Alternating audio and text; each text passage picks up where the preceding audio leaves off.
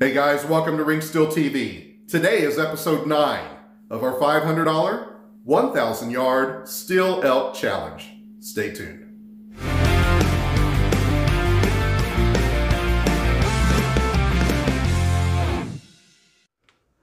All right guys, we're back here at the bench. What we're going to do now is we're going to take a look at the stock. This stock is pretty flimsy.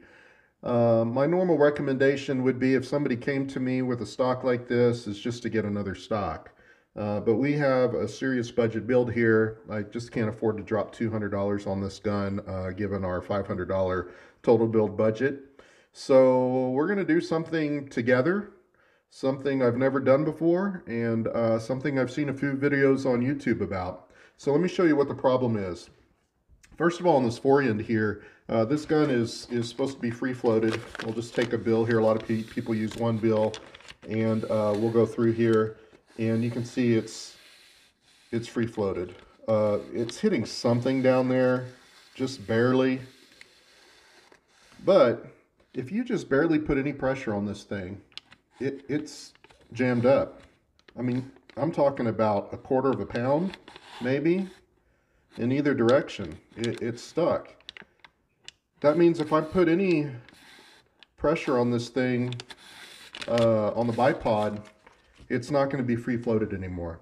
What we need to do is we need to inlet this a little bit more here on the stock, and then we also need to add some kind of stiffener because the stock itself is pretty flimsy. Let me get the barreled receiver out of the stock, and let's see if we can take a closer look and see what we want to do here. Okay guys, I've unscrewed the receiver from the stock, and this was the other issue that I noticed about this gun earlier, is that when the action screws are undone, if you move this gun forward and back, or this barrel forward and back, if I pull and push, you'll actually hear it clicking in there. Listen.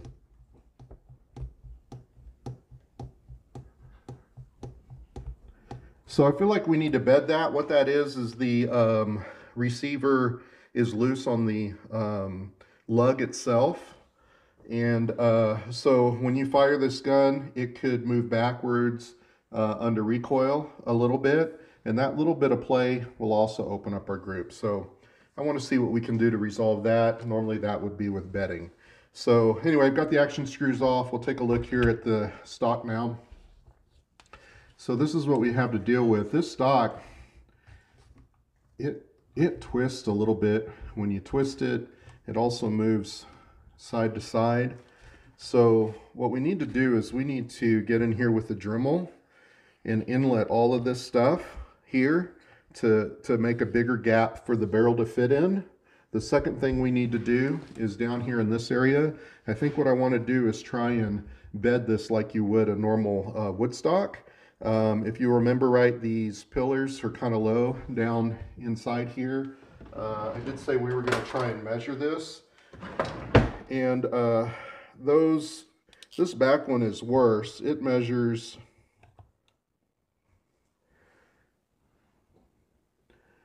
1.38 deep, or I'm sorry, 0.138 deep, and the front one measures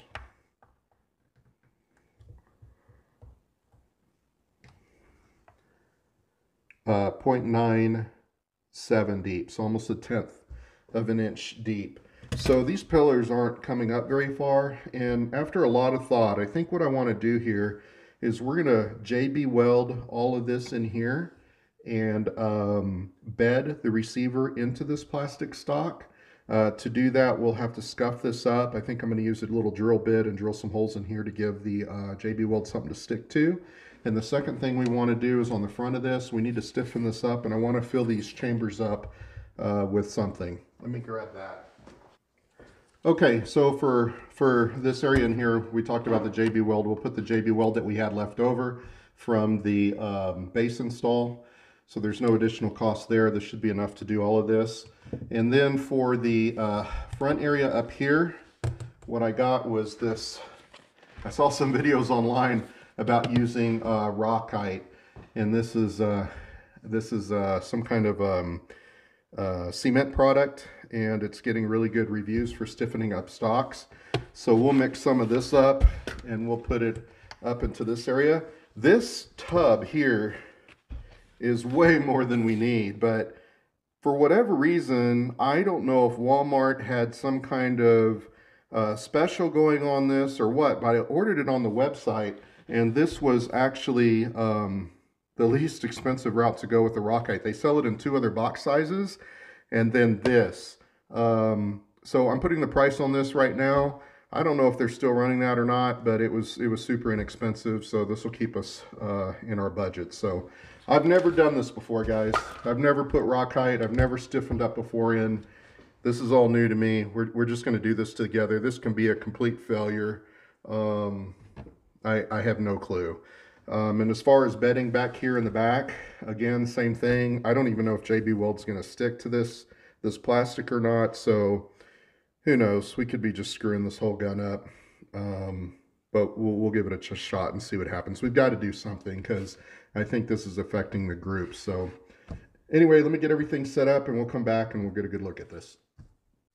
Okay, so what we're going to do here, I've decided, is we're going to use a Dremel tool, and I've got some various heads here. Here's one, here's a round one, a little smaller round one. I also have these little drums here we can try, and of course the little cutoff wheel. I think what I'm going to do is just kind of guesstimate this by putting some tape here to act as a guide for where we need to cut this at.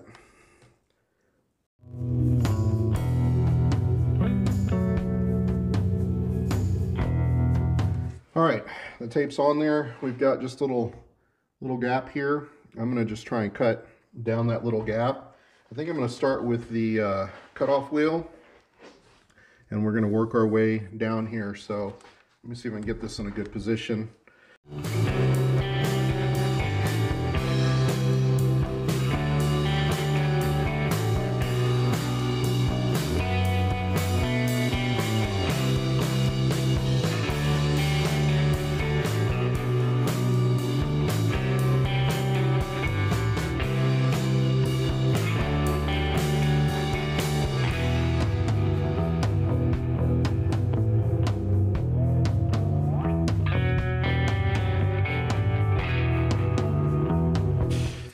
Okay, without a doubt, this round head here works really good.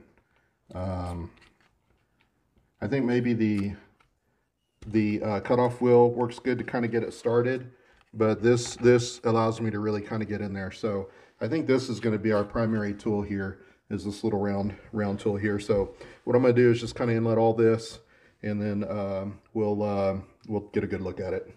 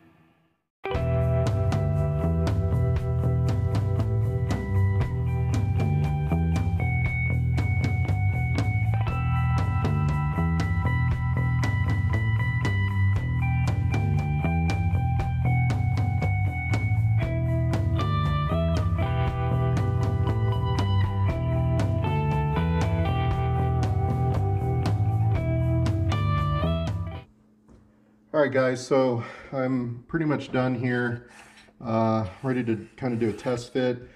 I thought I was recording, but I think I missed some stuff here. So just to recap, I used this cutoff wheel to kind of get a good line down the side here next to the tape. And then I went through and inletted everything with this ball here, and got all the chambers and then also the side, and kind of gave myself a little bit more clearance. And then I went back. What you guys probably didn't see is with a chisel, and then I took all the plastic off that was kind of sticking up or stuck to it. As you work this deal with the ball, all this plastic, it just kind of melts, you know. So you got to get it off. So that's what I did, is I used the chisel, a sharp chisel, and was able to get all that cleaned up. So I think that's enough. What we're going to do is test fit the gun right now and see if we've made an improvement. Also, just for clarity's sake, I also oh yeah, there's plenty of room in there now. Let me bolt this up real quick, and we'll see just how much we've inletted. I'll be right back. Okay, here we are. We're back. So you can see my gap here, and just to show you how much we've inletted here, there's a lot of room now for this to float. I'm going to take my bill, check it.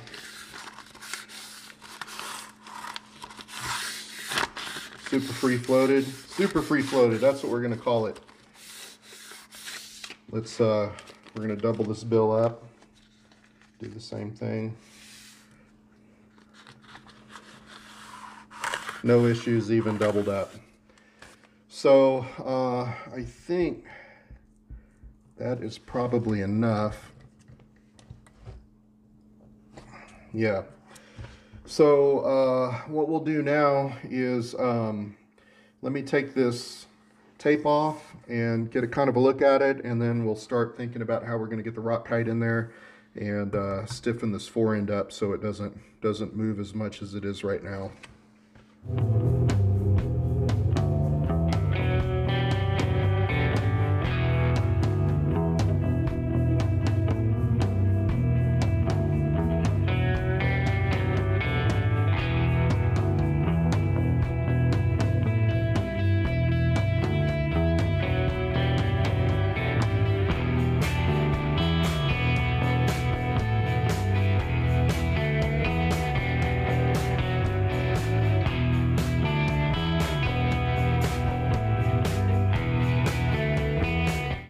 Okay, that's cleaned up pretty well. I'm gonna go blow this out with the air compressor, and we'll start figuring out what we're gonna do next. Okay, before we put this thing together, I just wanted to do a really quick update. You remember we had added an additional sling stud here in this location. I used this washer here in between the sling stud and the body, and that's kind of how it was. Well, I didn't really like that sling stud there, or that washer there. It looked kind of goofy to me, but as I took it off, I realized that it was actually cracked now. So it's a good thing we took that off. So I'm just going to remove that washer altogether, and we're just going to mount it like the other one right there. So anyway, just a quick update. I'll put this together, and then we'll get started on getting this thing stiffened up. So guys, I got this all mounted up here, and we've taped off everything we don't want the cement to get to, but I got to thinking about this, and I don't know, an ice cube tray kind of came to mind, and didn't really wonder if that cement's going to stick to this or not. So I think what I'm going to do here is I've just chucked up a little drill bit in the Dremel, and I'm just drilling holes in here. And then hopefully the cement will go across between these, and that'll hold them in. I don't think roughing this up is going to do a darn thing for the cement. So we're going to try this and see what happens.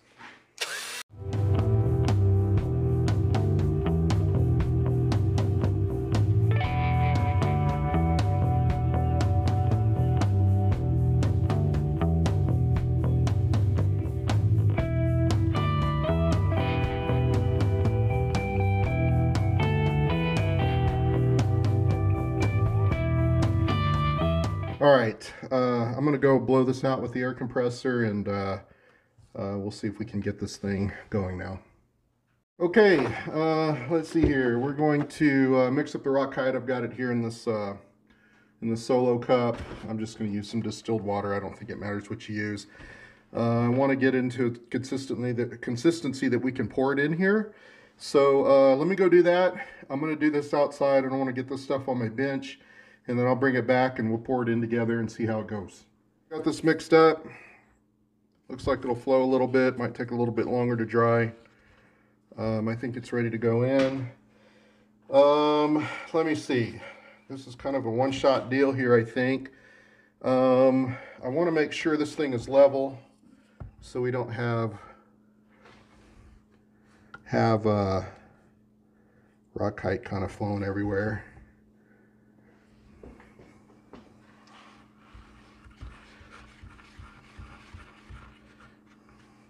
Okay. All right, that looks great.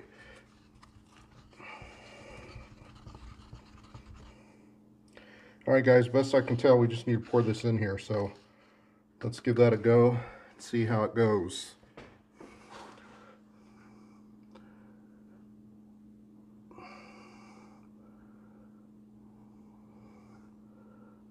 Okay, I do see it squeezing out of the holes that I drilled, which is good.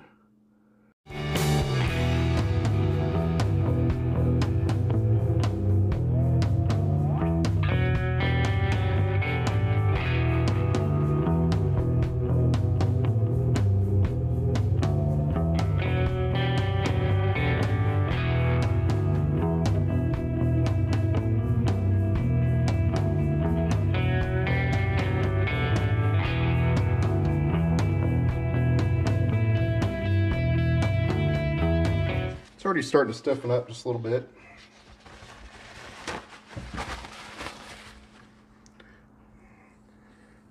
Just kind of forming it now.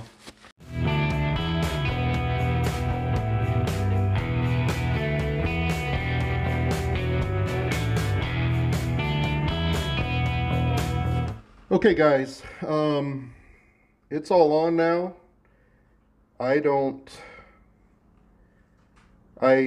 What I will say is this: that was pretty thin, and it is setting up. It's incredible how fat. This is already, the whole cup is warm, and you guys saw how thin that was. It's already solid as a rock. So I need to check the instructions. I think this is going to set up pretty darn fast. So we'll see how that goes. I think what I'm going to do now is just take this tape off, since it's already hardening, and we'll see.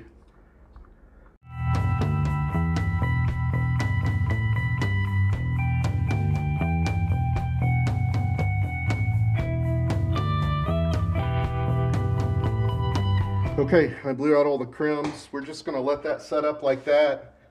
I'm going to use a little water here just on the front, and we might not even need to do that. Yeah, we're all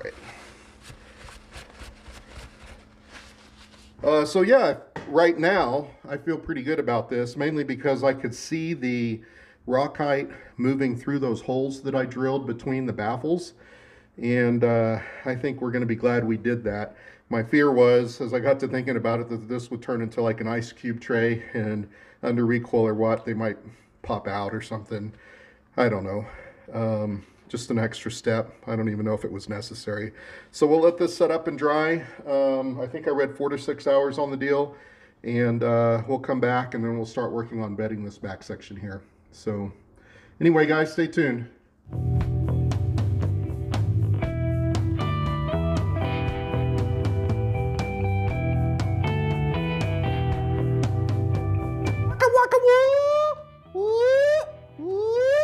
Hey guys, I hope you enjoyed this week's episode. If you liked what you saw, please like and subscribe below. If you have any comments, also leave those below. I'm always happy to answer any questions. And until next week, happy shooting.